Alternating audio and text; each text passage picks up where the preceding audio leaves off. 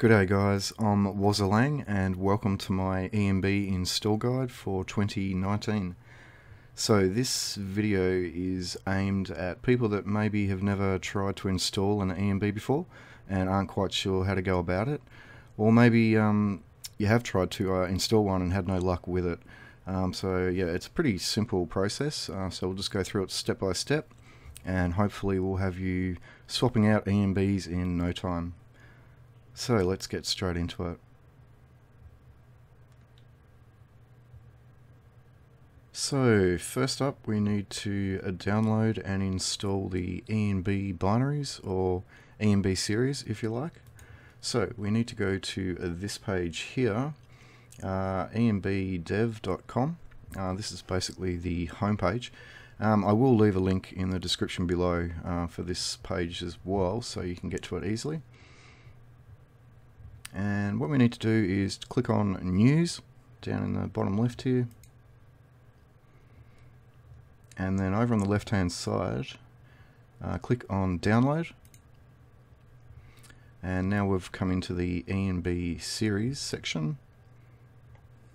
So we need to scroll down to near the bottom of the page. We're looking for Skyrim SE, so Test Skyrim SE, about 5 from the bottom, so click on that and that will bring up the last few ENB versions.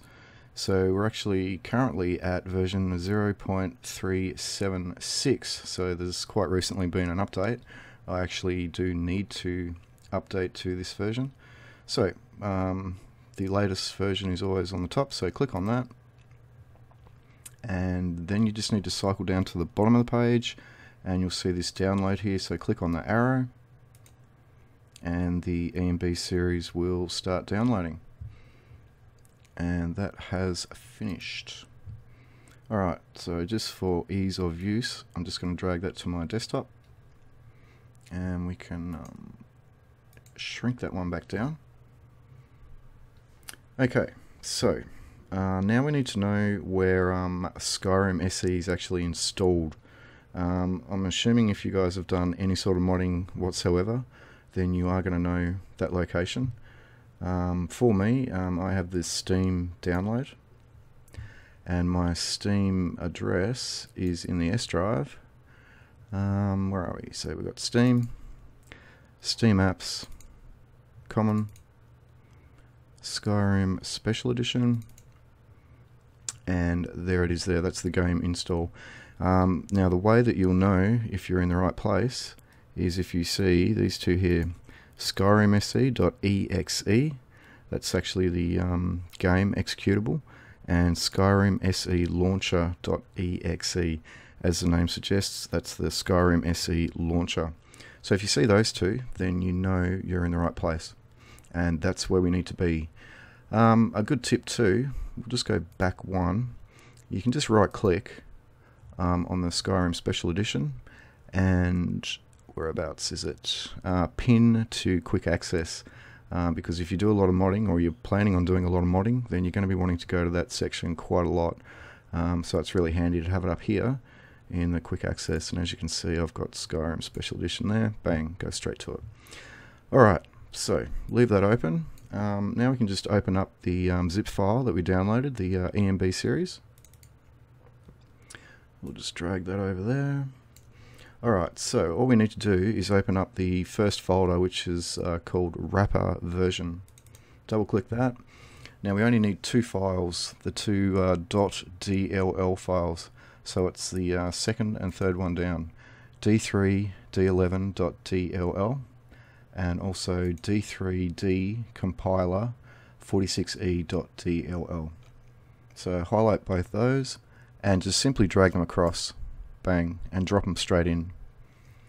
Alright, we can close that down. The ENB series is now installed. It is really that easy. And we'll actually just leave this open, we'll just shrink it down for now.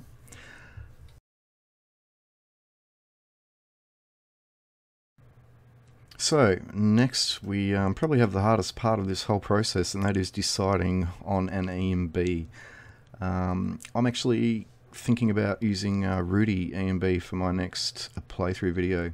So what we'll do is actually use that as an example and download and install that one.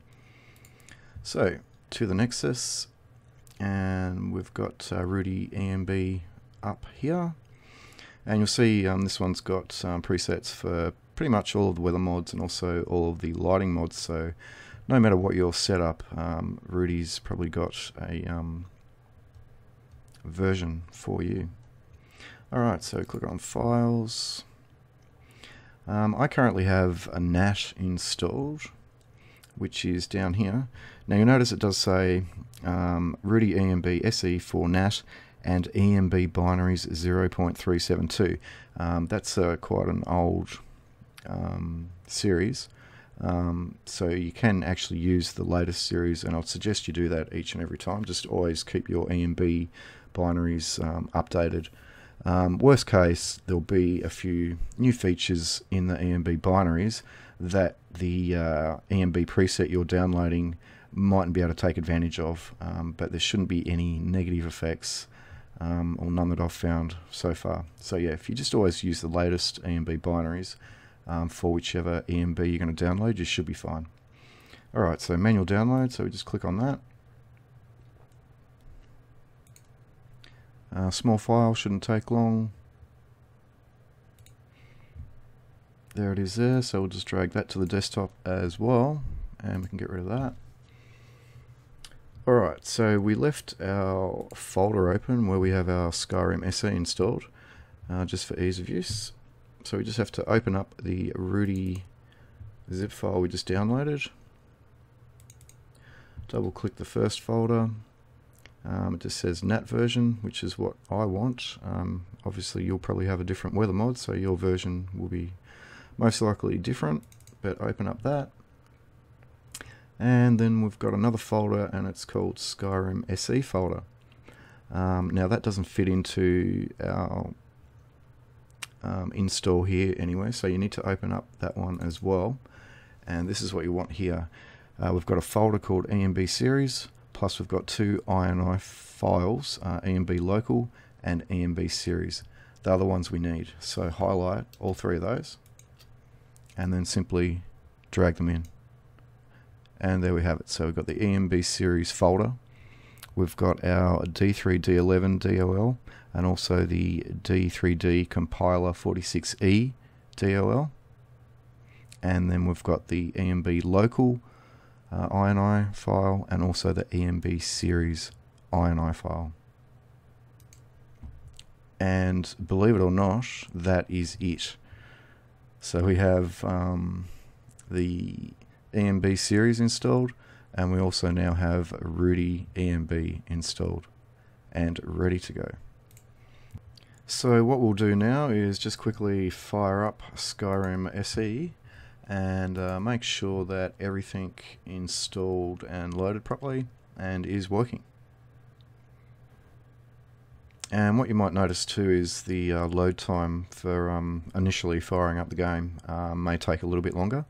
That's simply because it's got a few extra things to load up now, particularly the shaders for the ENB series, but definitely well worth the wait. And we'll also get a ENB message hopefully in the top left corner very shortly, which will be a really good indication that we have the ENB series loaded and installed properly as well. If you don't see that, then something's wrong. Okay, so you just see on the left there, ENB series 0.376 for test Skyrim SE. So if you've got that message, then it means everything is perfect.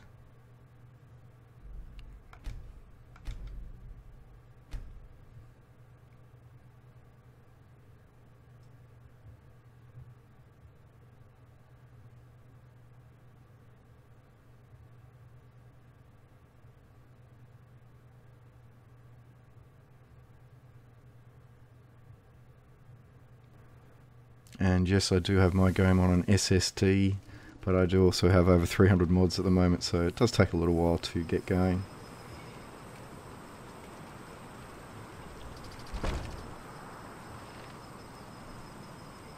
Alright, Well, I can tell the ENB's already working just simply because of the depth of field right there. That's a little more than you'd normally get with vanilla. So yeah, it looks like Rudy's working fine. But a good way to test is to actually see if you can jump into the menu. Now most ENBs, all you have to do is hit Shift Enter together and that will open up the whole menu. Some ENBs actually use the End key, I do believe. You just need to read on the actual ENB's mod page to find out what keys do what, but usually Shift and Enter, and there it is there. So Rudy is definitely installed, and you can just quickly click this one here in Global Use Effect to turn it on and off.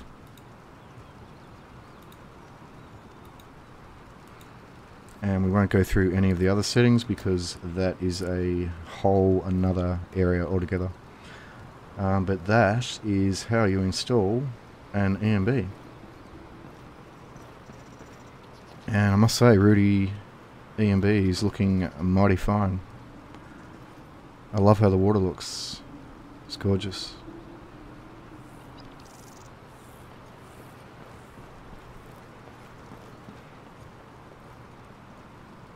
Alright, getting carried away here.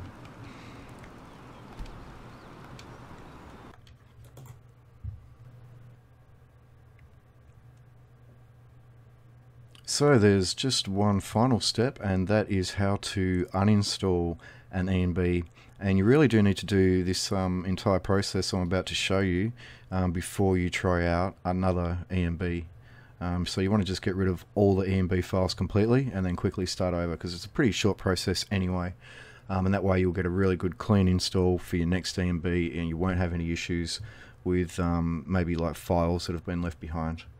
Alright, so we need to go back into our Skyrim SE install folder, which is here because we've saved it in the quick access. And we need to basically delete all the ENB files that we have actually just installed. So we've got our ENB cache. You may remember we didn't actually install that folder, but once you run the game, the ENB will actually create that folder. So we only installed 5 files, but when you delete everything and remove the ENB, you'll be getting rid of 6. So we've got ENB cache, ENB series, d3dl.dol, and also the d3d compiler 46e.dol, and then down here we have the ENB local.ini and the ENB series.ini. So 6 files, folders / files. So just right click, delete, bang, gone. So that has completely uninstalled Rudy ENB and also the ENB series. And now you can just download a new ENB, put these ENB series files back in, just those 2 there, and then the folders / files that come with your new ENB, and away you go again. Okay, that's it guys, nice and simple. Hopefully you don't have any trouble with that, and I do hope that video helped you out somehow. So if you like the video, please leave a like. Also subscribe for more content just like this, and thank you guys for your support, it means a lot to me, and we'll catch you in the next one. Cheers.